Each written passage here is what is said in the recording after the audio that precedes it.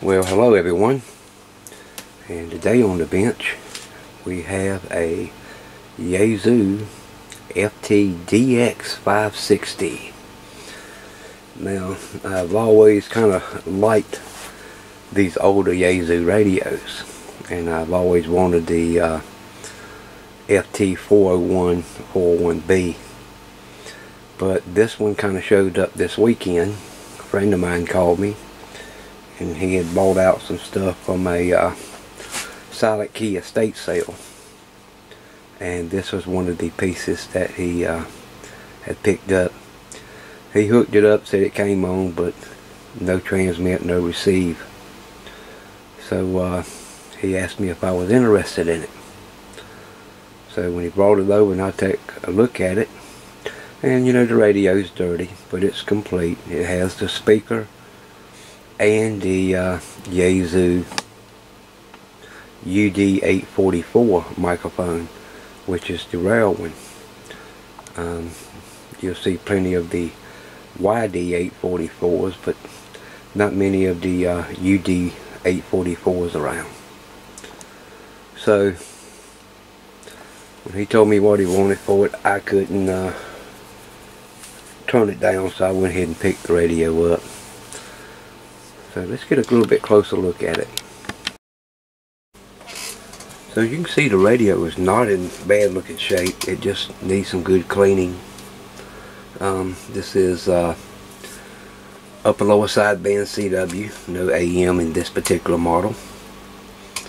I think AM came out in the 401 series, but they did not have it in the 560, 570 series. It's 10 through 80 meter.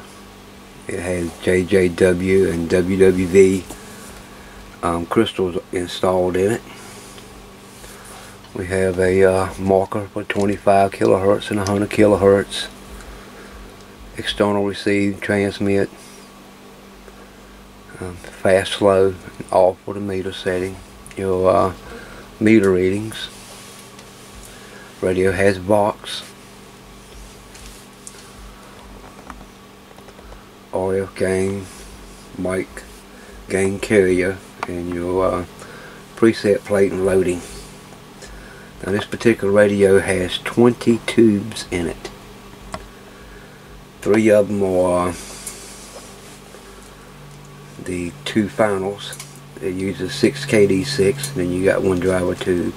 The rest of it is all tube. I think there's 4 transistors in this radio.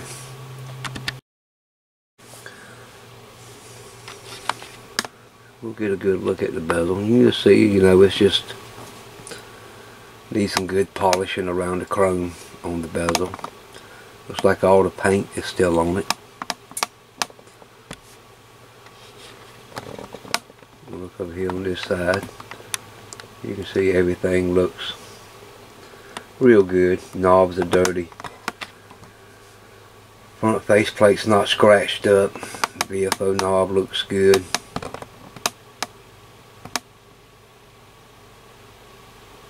No rust around the mic and headphone jack, just dirty.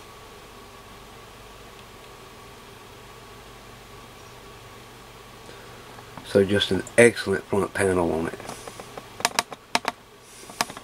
Meter looks good. Faceplate, you know, the glasses need cleaning.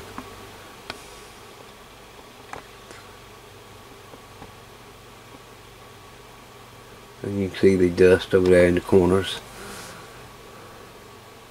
around the analog dial. So a good cleaning will really make this radio pop. Even the paint on it looks real good. A little spot there, look like something was spilled on it. That'll probably clean off. Speaker's not bad looking. Grill's gonna need a bit of removing and washing. See if we can get it all back one color. That'll be a little fun to do. The radio has a aluminum trim ring around it, so we should be able to polish that back up and get that looking good. Use some Never Dull on it.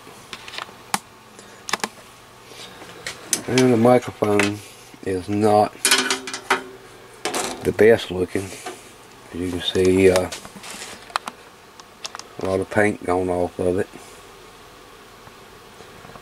The head looks pretty good. You know, the head is removable on this. You can see a little rust on the chrome. That will have to be took off and cleaned out. The ring around it, you know, it does have a lot of nicks and scratches on it. We might be able to polish some of it out, but you know, you'll never get it back perfect looking. And someone's taped up the bottom of it, and the way these microphones work is that there's a switch that sticks out the bottom, and when you set it down, it's in the, you know, normal mode.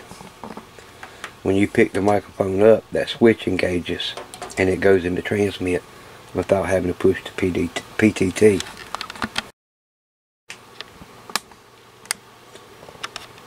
So since he's already done some testing on it, and we know it won't blow up when we plug it in, so let's turn it in, just give it a test and see what we do have. But before we turn it on, you need to make sure that the accessory plug is in, and there's 2 pins in here that has to be jumped. I've already verified it, took the plug off and opened it up, and the 2 pins are jumped. Also,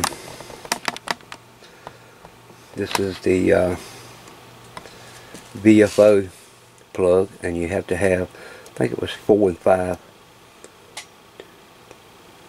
No, 3 and 4 has to be jumped, so I had to put a jumper in it.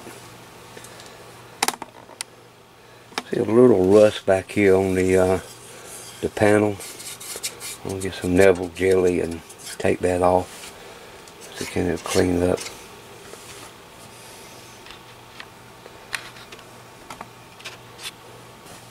But you see we have a lot of controls on the back, and a lot of it's for the Mach circuit, and you have your bias adjust circuit and your needle S meter adjustment here. Comes with a grounding lug on the back. SO239 doesn't look too bad. Alright, we'll go ahead and turn it around, hook the speaker to it. Speaker uses an 8 ohm speaker, RCA plug, and we'll put some power on this thing. Okay, we'll power the rig up. Good sign that the meter lights come on. I noticed the bezel's a little loose here. Loose screw on it. I'll have to get that. I'm going to take it off anyway and give it a good clean, and probably pour the whole face plate off and clean it up.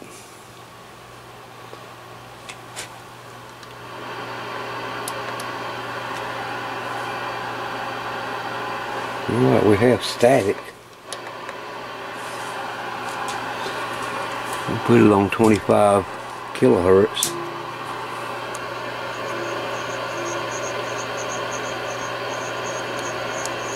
And we have nothing.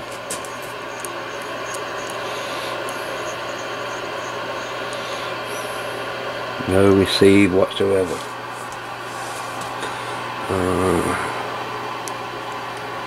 Also, when you turn to pre-select, I don't hear anything changing. And what you would do when you go to set these radio up, whatever band you go to, you peak the pre-select for maximum noise, and it's making no difference whatsoever. 20 meters, nothing. 15 meters, nothing.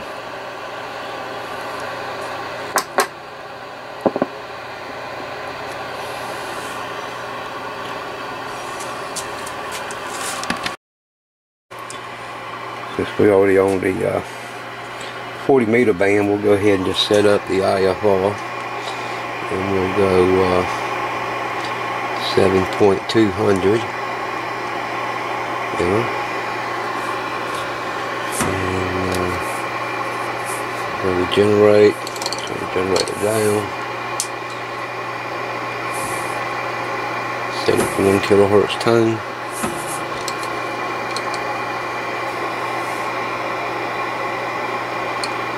Set it for about minus 70 dBm.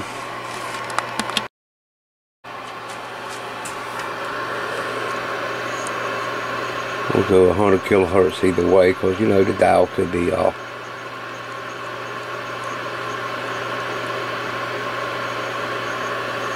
And there is nothing. I'll go ahead and max out the generator.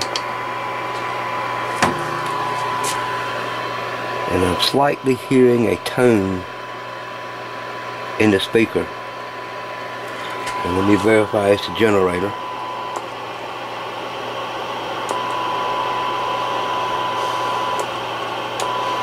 Yep, definitely coming from the generator. And regardless of wherever you put the VFO, I still hear the tone. Alright, we'll go ahead and pop the top off and the bottom of it, and we'll have a look and see if we see anything that's out of the ordinary. We're looking inside the radio here, and you know, it really doesn't look that bad. We do have some, I can see that rust that I was talking about on the back of it. But as you can see, we have a lot of tubes in this radio. Single sideband filter. Does not have a CW filter installed.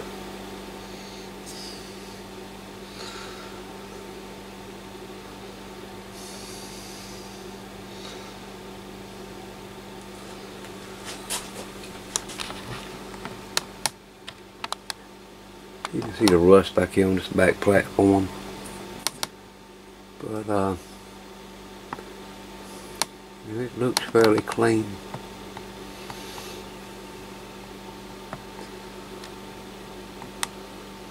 Doesn't look too bad at all. Now if you notice, a lot of these tubes has the shields over them.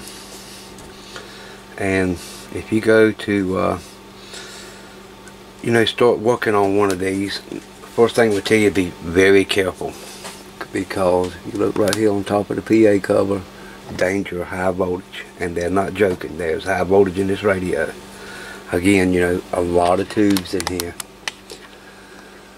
But a lot of times when you get a radio that doesn't do nothing, you can go in here and pull tubes and reseat them. You know, pour the relay, clean the contacts. This radio's going to have 2 relays in it. It's got one in the back for the it's the antenna relay, and then you got one here that runs various different functions with the external VFO and different things. But when you go to pull these metal shields out, you know, be careful. You're just not going to grab it and pull the whole tube out. There is a strip of wire that runs up inside, in between the tube and the shield. So you want to be very careful and not snatch that piece of wire out. And it's just a flat little strip. It's easy to break. So be careful with that.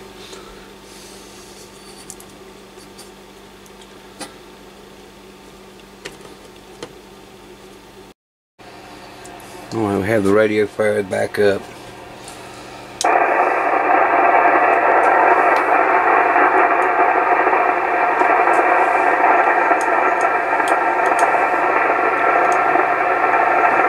The generator is on.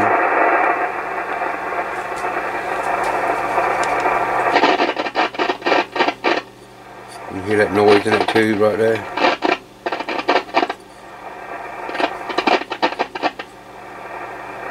That's the indication of a dirty tube socket.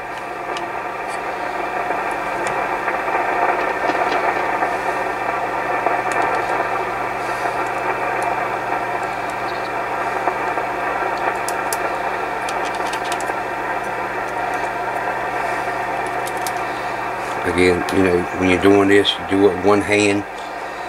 Only touch the top of the tubes. If you see a tube with a plate cap on it, like inside the PA compartment, stay far away from it. Trust me, it will kill you.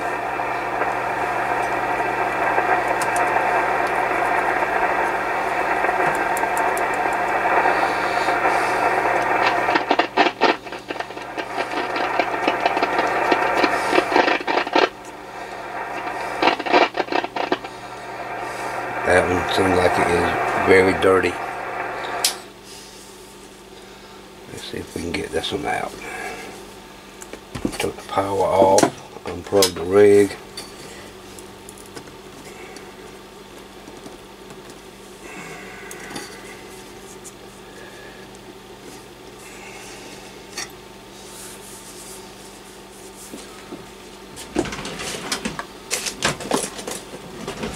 Get a little small screwdriver and just open this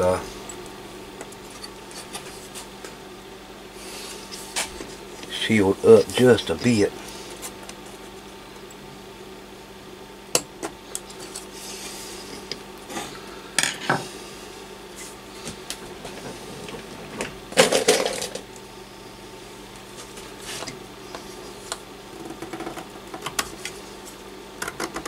And what I'm doing, I'm holding down on the tube, and you'll look how this is lapped together on the metal shield. You twist it the opposite way so it loosens up. And you see you can pull it right on off. You can see how the metal shield is just wrapped around it, so you would twist it this way, and that way it kind of opens it up.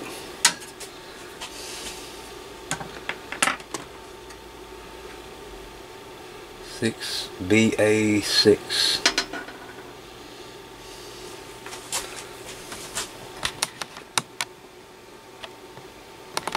And you might be able to see that.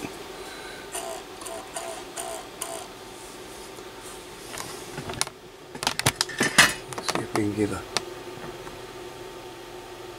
little strip of metal sticking up right there.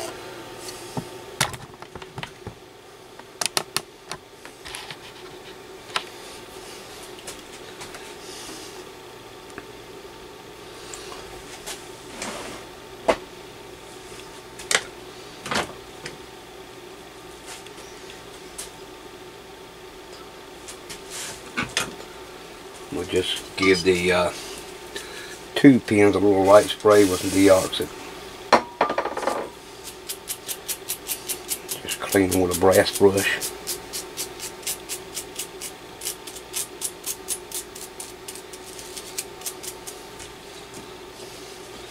And we'll spray the 2 pins again. Set it back down into the socket. In and out a couple of times.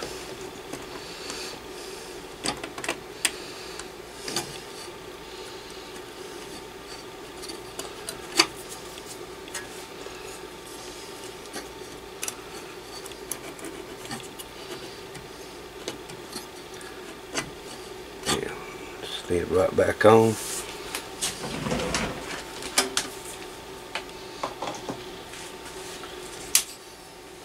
Plug it up, turn the unit back on, see if that took care of that noise.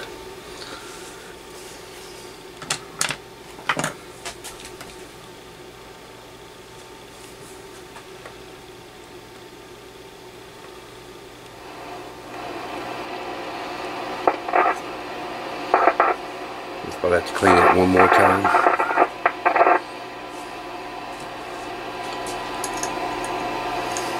But that's not what's causing the no receive, no transmit. I just want to go through and clean one of them just to show you. But let's see if we can figure out just what is going on with this radio.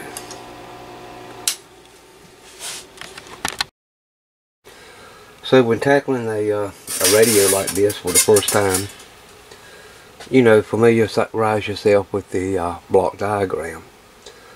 And there is 2 sections in this block diagram that we're going to be interested in to start with. One is going to be the local oscillator. And depending on what band you're on, there'll be a different set of frequencies here from 9.52 all the way up to 35.52 megahertz. The next one is going to be the VFO. Now I've looked in the schematic, and this VFO runs between 8 to 9, I think it's 9.5 kilohertz. So these are the two sections that we're mostly going to be interested in, because if either one of these is out, then there's no transmit, no receive condition at all. So we need to take a look at these and just see what we have there before we go any further. And you know what kind of gives me the idea of this is that, you know, I'm hearing a tone all the way across the whole band, and it's not changing with the VFO. So that tells me something here may be the problem. So here we see our local oscillator, and it runs on V2 6BA6. We see 2 auxiliary crystals, and then our 9 crystals for our bands. And right here beside it is our VFO circuit. Now the VFO circuit is transistorized. There are 2 FTTs for the oscillator and the buffer, and then the VFO amp is a regular bipolar transistor. And you know, you kind of look at this to figure out what it is. We have a control voltage coming up here. This is probably going to be for the external VFO out, and this one, you see we have a resistor with a coil around it. I'll zoom in on that just a little bit. Yeah, we can see R412 and L401 together, so that should be our VFO output, and it should be a coax cable. And this one will probably be a coax cable also. So we need to look at those two sections and see if there's any signal being, you know, coming out of those two sections at all. We're looking now at the bottom of the radio, and here we can see our band switch that goes all the way through. This is the PA switching down here, and then you have several other sections in here, but the section we need to concentrate on is right here. If you look, you'll see some crystals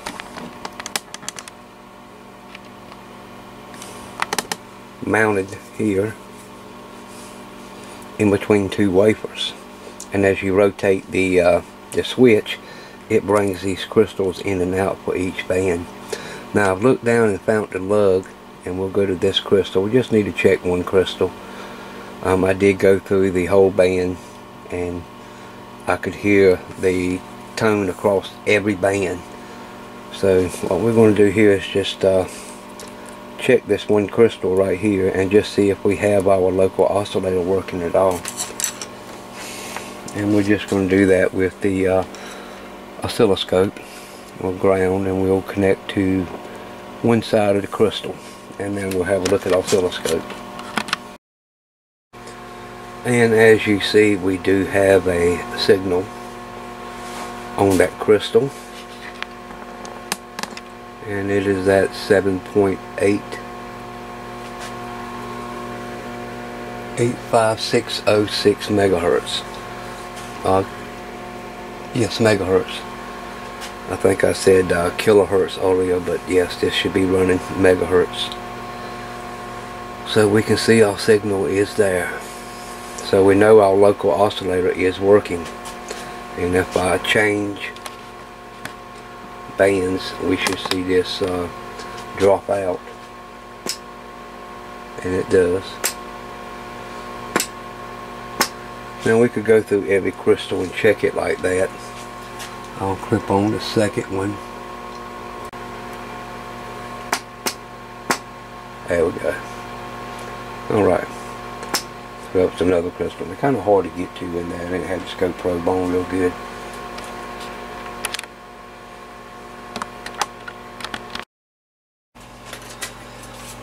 So we can see our output here from the VFO. It comes down and goes straight across. Let me pull up the next schematic.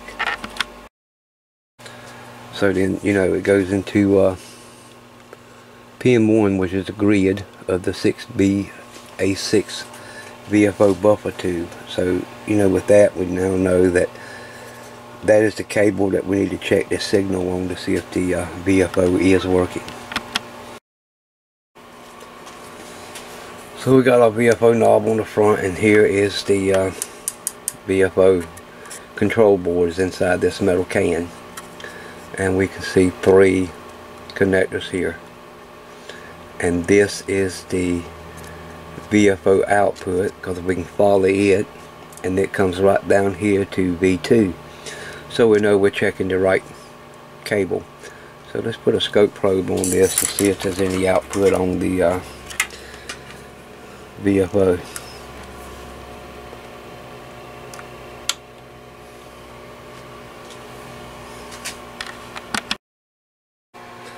Now, as you can see, looking at the scope, we have absolutely nothing.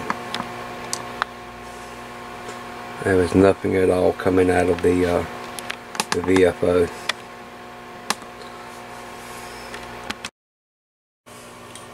So I want to check and see if we got any input voltage. It's 4.6 volts.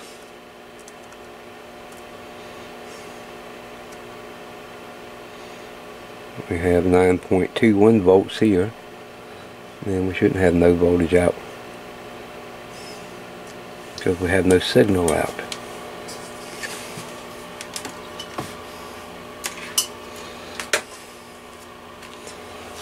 Now, there's only 3 connections to the VFO, and since we have no output at all, we need to go into the VFO box and look at the board and see if we see anything that's you know, out of the ordinary or whatever.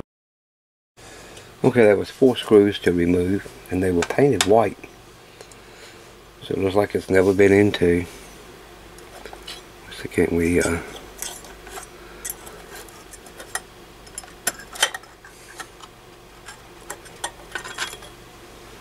this little cover off?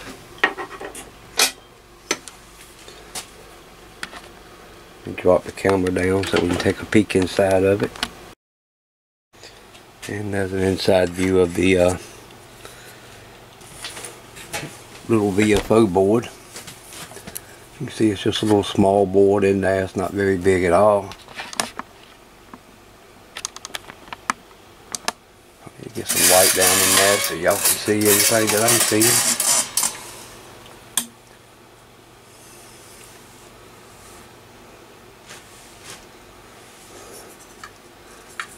There's our oscillator transistor. It's an FET. And that's our buffer transistor. And our amplifier. The amplifier is bipolar. So you know the circuit's going to flow this way. That's why we know that this is the oscillator. You also can see 2 big air cap capacitors here. Have our main tuning coil.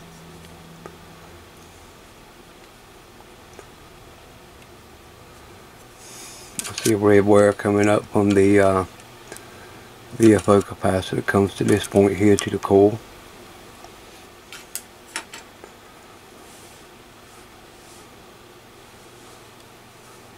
I'm interested in checking voltages on the amplifier to see if there's any voltage there. Okay, let's check some voltages on that amplifier and see what we get.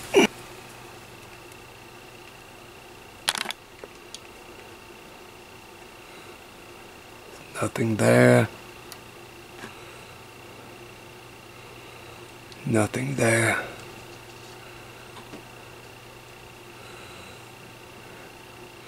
And there's nothing there, so there's no voltage at all on that.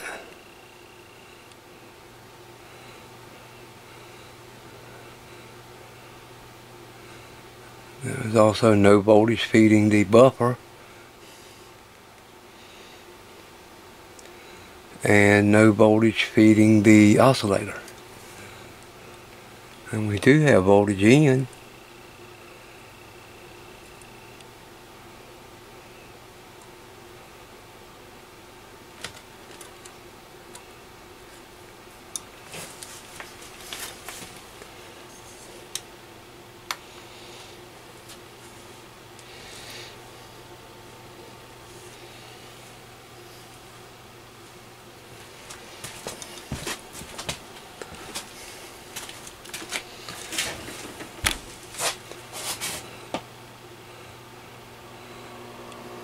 Yeah, as you can see, we do have voltage in, but there's no voltage at all on either one of those components there.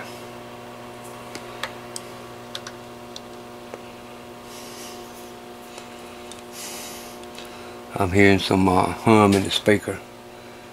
So this thing is probably going to need recapping. Got to remember, this radio was built in the 70s, early 70s. So she's probably going to need a good cap job.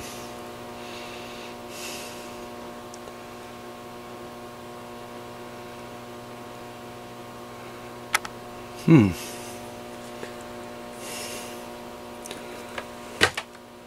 me zoom you in on this here and let you see this.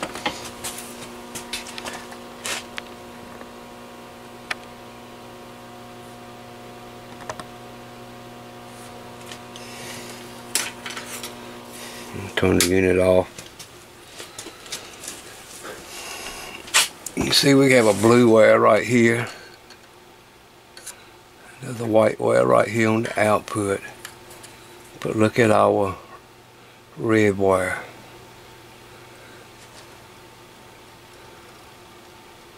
It is broken from the circuit board, or from the feed through. Let's grab a soldering iron and see, can't we solder that wire back on? That would definitely cause a no output issue. Again, you know, radio's unplugged and turned off.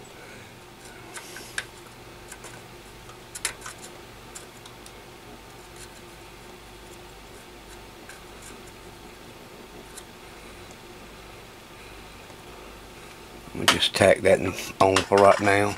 I'll go back and do a good loop. And I was looking at the wire was straight. It wasn't even looped around the feed through end, and that's probably why it broke off.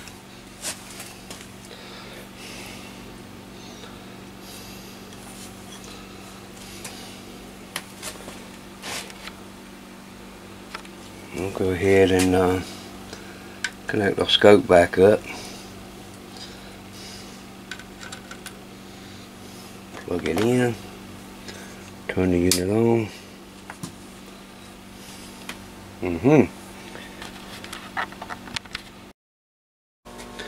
Now we have output on the VFO.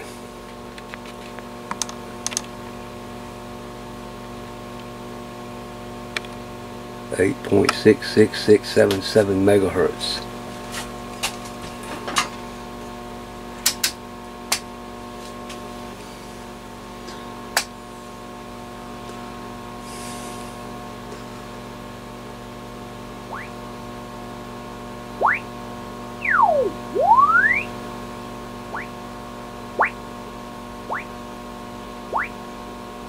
Should go down to about 8.5.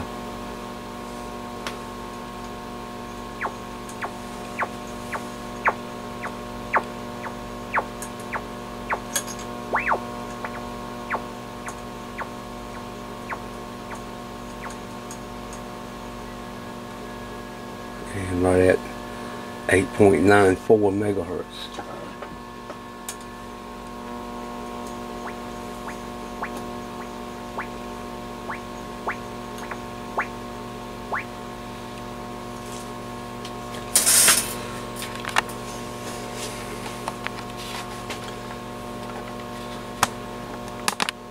We'll go ahead and switch the IFR back to generate.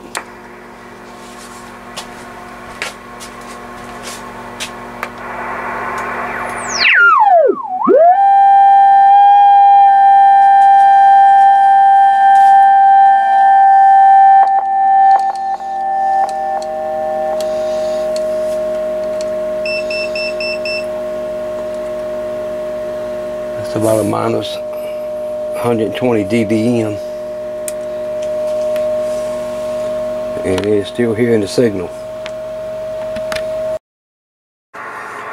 Okay, I got the antenna connected to it, 40 meters. And as you can hear, we can peak our noise.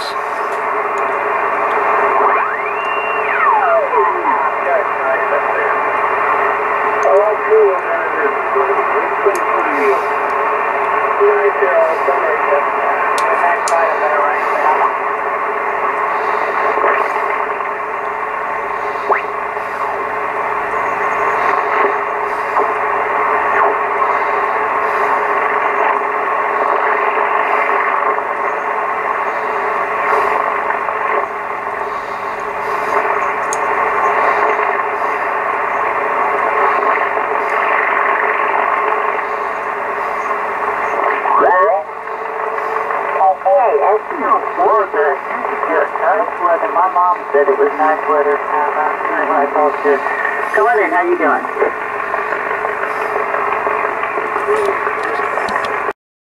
And so August, if he's available, and he's one with things going on, so if we can work it out, that'd be good. GD1YWL, this is KJ4 GDW. That's good to hear you, Mark. And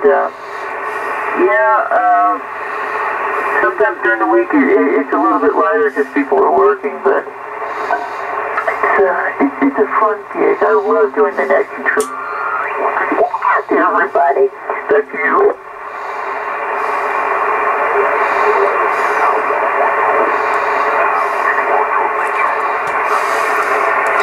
So I was checking to make sure that the clarifier works, and it does.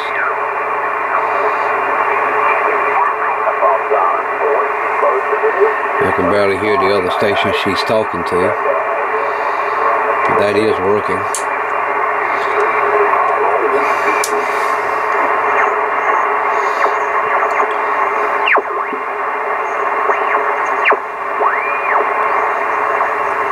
We can see our calibrator's not working on 25 kilohertz. Or 100 kilohertz.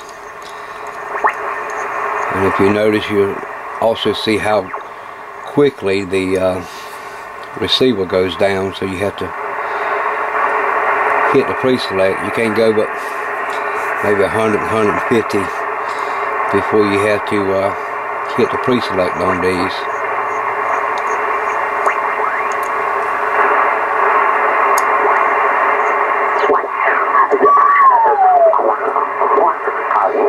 Yeah, I got the number 10062. I got on the big blue bus. So right now we have 78 degrees and clear sky. Back to you, Kevin.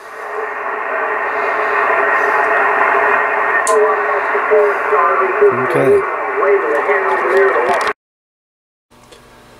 Now I'm not going to test the transmitter at this time. As you can see, we still have a lot of work to do on this. Before we even start on the transmitter, all these caps are going to have to be replaced. As you can see, they did use Rubicon, but I am hearing some hum in the speaker, so that's telling me we got probably some weak caps in here. maybe some more solder joints that need to be freshened up, and get all the tubes out and get those clean. Go ahead and clean the top board and take the cabinet off, get all this cleaned out, get some navel jelly, and once again we clean that deck up that holds the transformer. Now underneath it is completely clean underneath of it. I mean, you can see how shiny all the metal work is. I mean, it's just looks very nice under this radio.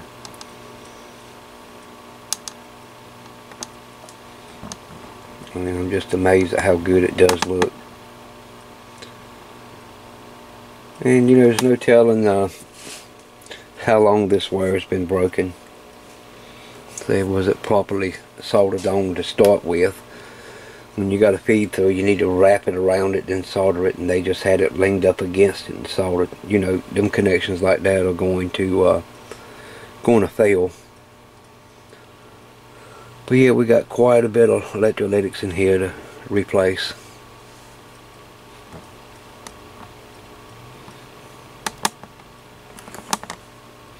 One down here under the PA.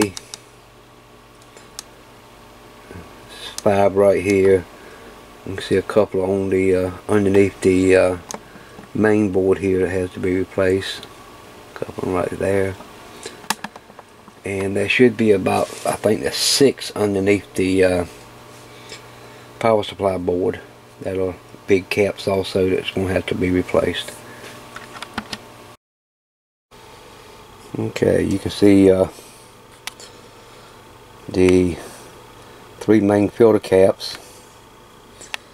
See the rust down there on that deck. It's going to have to be cleaned off. Circuit board's not too bad. It's going to need a little cleaning, but you can see all the electrolytics down there. Some electrolytics up there in the regulator circuit, balance modulator circuit. Going to have to get them out, get all the tubes out, get all the tube sockets, tubes cleaned up, get them put on the tube tester and check them out. I haven't even bothered to open the RF deck up yet, because I will tell you there's a pair of 6KD6s in here. And before we even attempt to transmit on this, all those caps are going to have to be replaced. And the reason why, again, 6KD6s, go online, look at the price of them. They are expensive, so we do not want to do anything to make these tubes any weaker. We need to go through the bias circuit, make sure that's right. Those caps in the bias circuit needs to be replaced anyway, so we want to make sure all that is right before we even check the transmitter to see if it even works. So you know, the DX560 is listed as 500 watt input PEP. Now, so just that you don't get confused, that this radio will not do 500 watts PEP output. This is the input we're talking about. Should see between 2 and 250 output on this radio.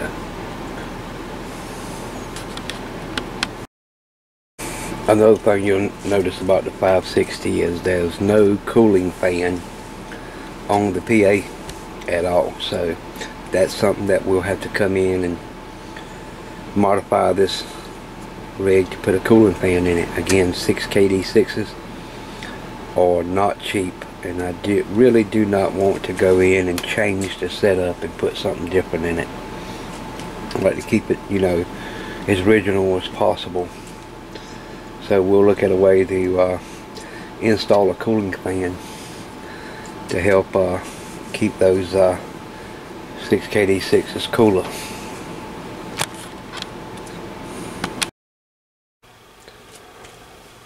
So there you have it, the Yaesu FTDX 560. Nice old boat anchor. I'm going to go ahead and get some caps ordered for this thing, and we'll go ahead and get those replaced. After we do a good thorough cleaning on it, we'll pull the chassis off, pull the front panel off, and go ahead and get everything washed up. Get these knobs cleaned up, all the controls cleaned and lubricated. Go in here and oil all the tuning capacitors. Get down back up. I noticed the plate is a little stiff. Load control feels good. Pre-select feels good, but the plate is a little stiff. But you know, there's always a lot of heat back here in the PA compartment, so that capacitor's probably got the greases dried out in it. So with that, you know, yeah, we got our work cut out for us, but I think we got a real good platform here to work with. I was surprised to see the radio come to life this easily. You know, just some simple basic troubleshooting, and we was able to locate the problem and get that taken care of, so it wasn't hard at all. Anyway, as I get time, we'll get more into this. I still have a lot of work here in the shop, and you know, working on my own equipment is always put on the back burner. Customer stuff always comes first, but sometimes, you know, you got to do stuff for yourself and get some enjoyment out of it, which we enjoy the repairs anyway. But anyway, leave your comments down below.